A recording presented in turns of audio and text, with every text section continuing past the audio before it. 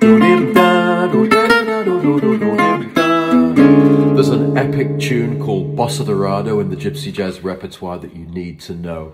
And I want to show you a reharmonization of the first 4 chords. Instead of D minor, we're going to put a D minor 9. Instead of E7, we're going to use a E with a do, G sharp in the bass. Instead of E half diminished, we're going to use a G minor 6, which is the same chord. Good to know. And then back to A7, back to the D minor. Also, you can put this gorgeous quote on top from How Insensitive.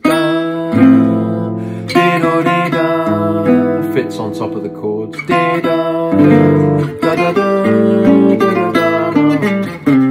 And it sounds really great in Bossa Dorado. So go do it. If you don't know Bossa Dorado, check out the Bossa Dorado Like a Boss course in the Gypsy Jazz Club. Stay inspired. Leave us a comment.